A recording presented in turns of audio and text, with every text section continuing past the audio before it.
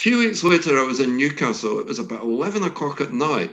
I was on the metro in Newcastle, and this drunk guy got down. He could hardly focus, sat opposite me on the metro, and he said, "Milton, brilliant."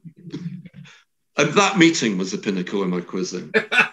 Brilliant, brilliant. So really pleased to welcome Brian Pendreigh to All Things Quiz. Hi, Brian. Hi, Gareth. Hi.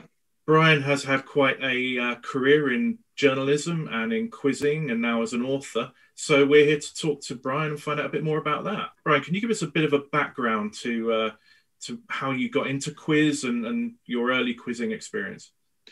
Well, sort of three things go together, really. That's writing, film, and quizzing. They all sort of overlap in a way. I grew up in a quizzing household. We quizzed when it was unfashionable to quiz. And I would quite often say when most of the people in the audience weren't born, but with our audience, probably that's not true. But in the mid-1980s, there was a very popular quiz show in Scotland called Super Scot. And it was specifically a quiz on Scottish things, be it history or geography, be it pop music, be it football. It had to have a Scottish link. And it was presented by one of Scotland, Jane Frankie, who was one of Scotland's best known news anchors. In a way, it was a different format from Mastermind, but in a way it was kind of quite similar. It wasn't a game show, it was an out-and-out quiz. It began with a buzzer round and it ended with a buzzer round. And in between, you got your kind of individual questions. And that was the mid-1980s. I entered that. And unknown to myself, my uncle, Jim Brunton, who gives his name to the Brunton Shield, which is an annual match between the East of Scotland and Tyne and Wear. Jim also entered Super Scot. Now, it went out on Friday nights on BBC One, so it was mainstream television. So I entered and Jim entered. We both won through our first rounds. We both won through our second rounds. So we ended up with myself and my uncle both in the final of Super Scot. Now, after the first buzzer round, I had a 7-point lead. You couldn't see your scores.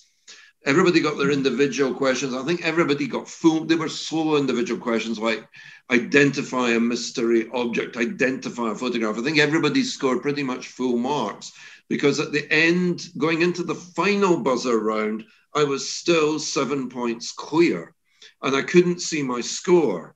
It was 2 points for an absolutely correct answer. I can't remember if it was 1 for a bonus. It might have been 2 for a bonus as well.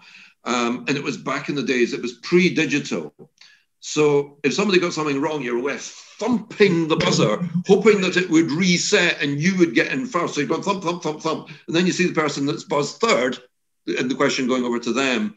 So it got to the final question. I thought I was still 3 points. I thought I was a question and a half ahead. And Jim, my uncle, got in first and got that question right. And I thought, maybe I'm only 1 point ahead.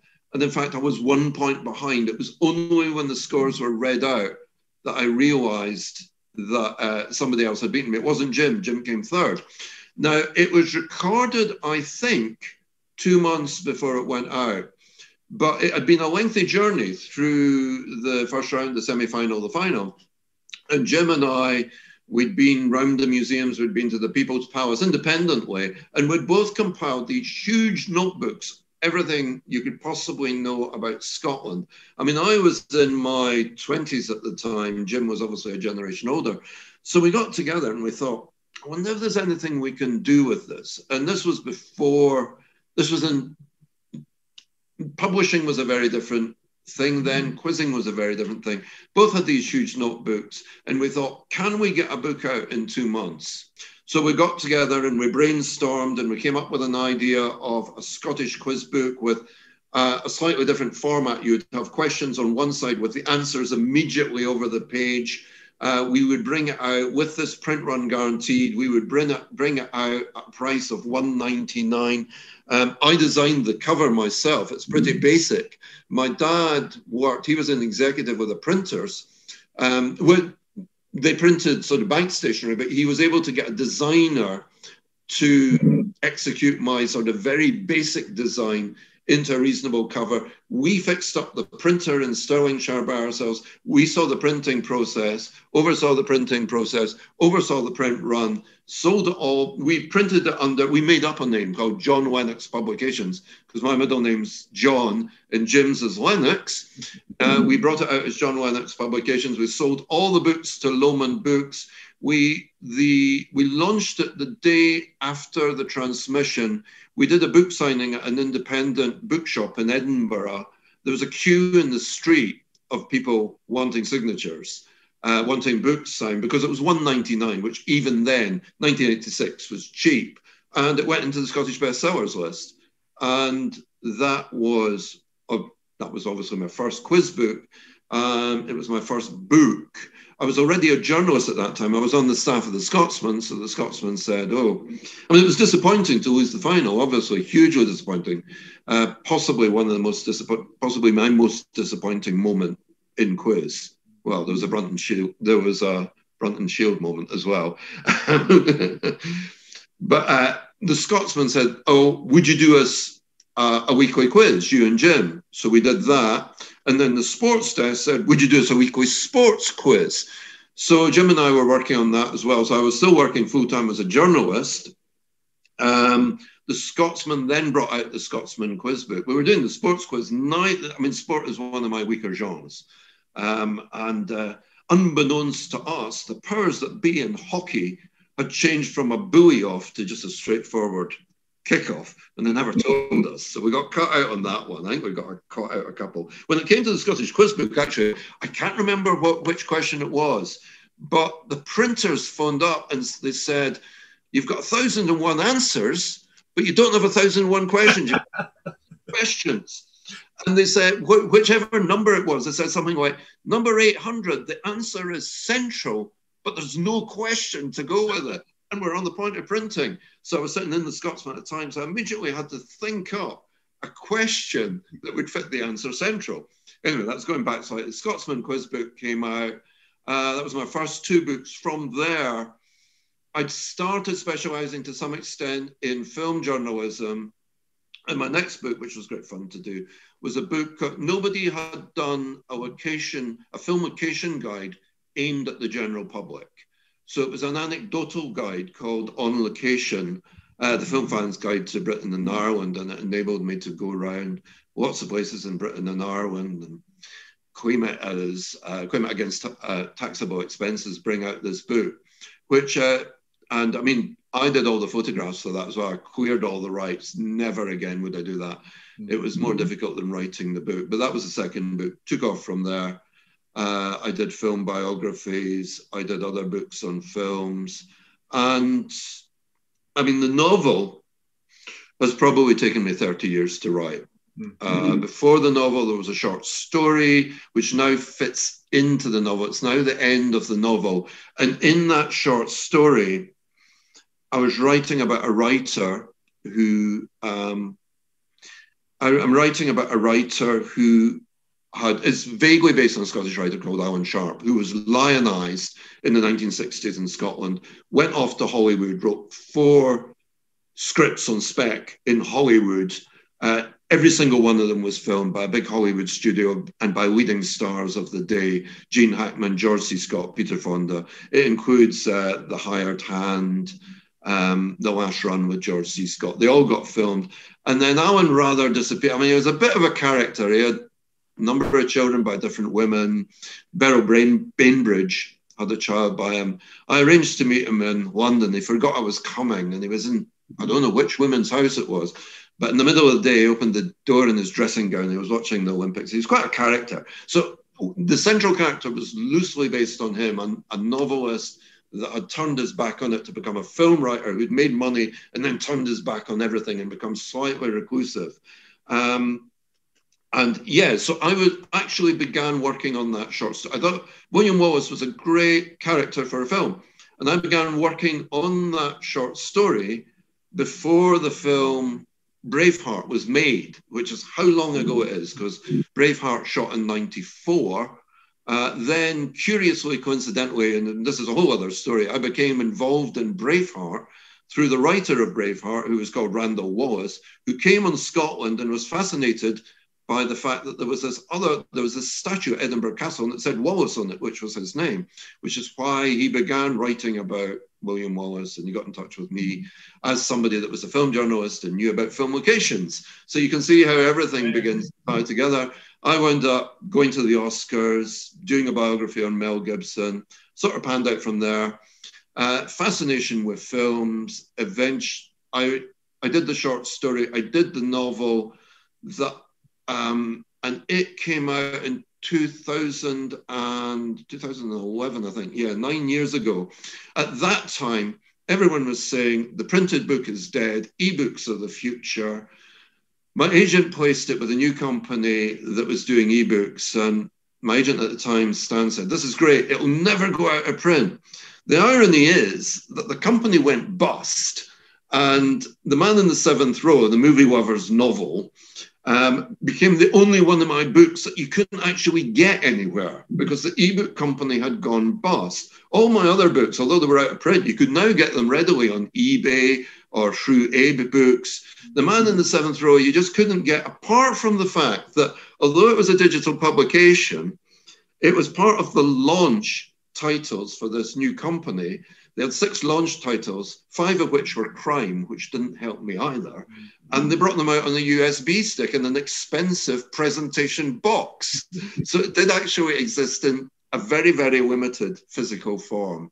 They went bust. Amazon kind of took off, Kindle took off in terms of self-publishing it, because I'd always associated self-publishing with vanity publishing.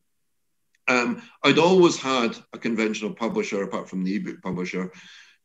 For virtually all my books, apart from the early quiz books, I'd had an agent, but the rights reverted to me, and I thought I could do more with the book. The book had, when the ebook came out, I got fantastic notices from people like Ian Rankin, Andrew Marr, Janice Forsyth, Barry Norman, but it didn't really connect with the public. It wasn't available in a physical form anyway, in a printed form.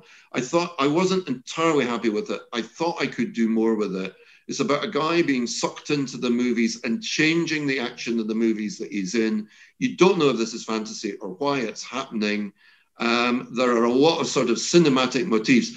There are actually a lot of allusions in it that I think quizzers will get and hopefully love, because they will spot what I'm doing with it. Although I did a book club event last week, and there was a woman, an Australian woman there in her early 30s, knew nothing about Citizen Kane, knew nothing about Rosebud as a motif or a symbol, and yet she got all the pointers. I'm not saying that there is a definitive interpretation to the book, but I mean, it's good just when people get it. Yeah, no, I bought it on the ebook when it came out at the time, and I remember reading it, and you know, I'm a movie lover, and I like the kind of the slightly fantastical and slightly surreal element, and that you don't join all the dots for everybody. That there's a lot for people to kind of muse on and ponder and kind of come to their own conclusions. So it'd be interesting to see where you've gone, you know, a few years down the line, taking it to whatever conclusion you've gone to with the additional content. There's 3 extra short stories, you might call them chapters.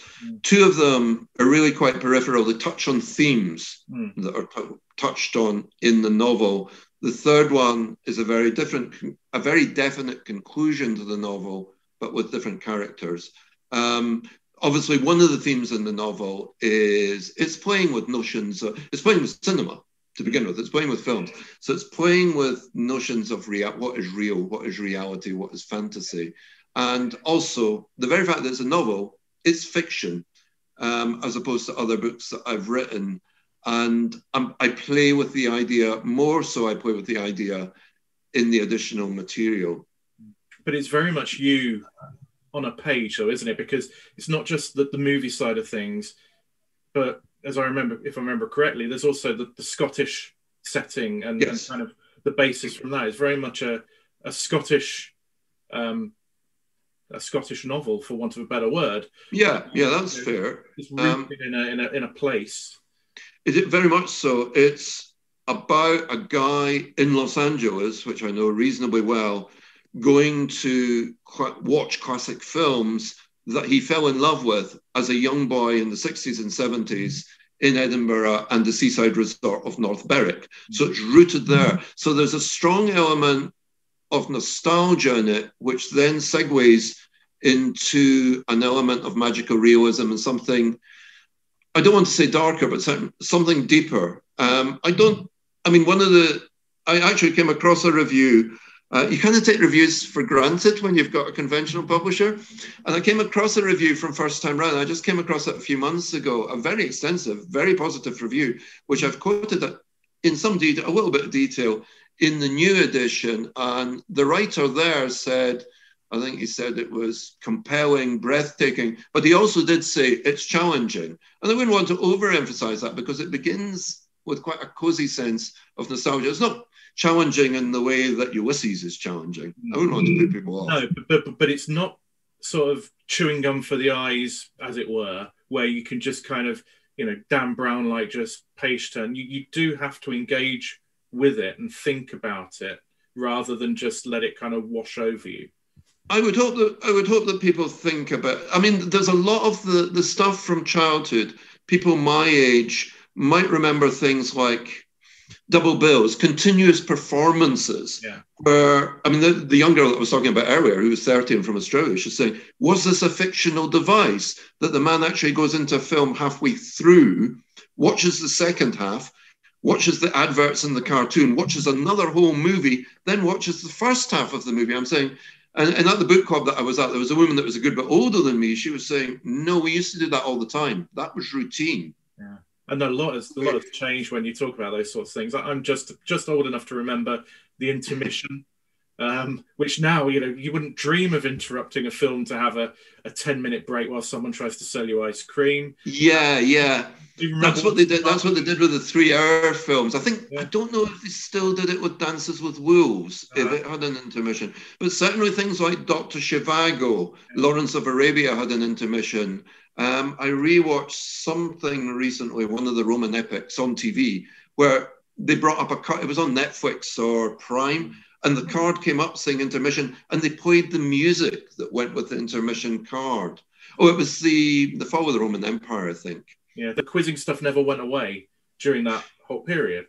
The quizzing stuff never. I mean, I trained as a journalist. I was on the Scotsman staff for 17 years. When I went freelance in 1997 and wrote a biography of Ewan McGregor, which is it's the book from which I made most money. It came out in Japanese translation. There was an American edition. It was when Ewan McGregor was going to Star Wars, but there was no story arc. It wasn't a particularly satisfying book to write. It was a particularly satisfying book to get the money for, but not particularly satisfying to write. I left the Scotsman. Had a bit of a thought. I didn't get on with the new editor. I was cinema editor, and he replaced the film critic without consulting me. So I left. I had nothing to go to. Within a month, I think I had an agent who was the same agent as Faye Weldon and Vikram Seth had. I had a contract to do the Ewan McGregor book, and I had a regular working arrangement with the Sunday Times, who sent me to the Cannes Film Festival for several years to cover it. Very nice. And I could see behind you your 15-1 trophy. So is that the pinnacle of your quiz achievements? No, probably not. I know that if you kind of look on one of the sites on the internet, if you look up Mastermind, it sort of mentions me as getting one of the highest ever general knowledge scores, which it's not as high as Kevin's, but I scored 34 points, of which 20 came from general knowledge. But I mean, these days, of course, people don't get that number of questions. But I mean, the pinnacle was probably, my pub quiz team has played Eggheads 3 times with different lineups. And obviously I had first bite of the cherry. And we were two of us, one of our guys managed to put out Kevin on sport. So there was three of us against 3 of them in the final. And it went to a couple of tie breaks, as it sometimes does. And I'll always remember And we went second. So we knew if they got something wrong and we got something right, we'd won. And they got something to do with Central American presidents or something. It was impossible, as CJ complained afterwards. And our question was, which English writer wrote The Doctrine and Discipline of Divorce?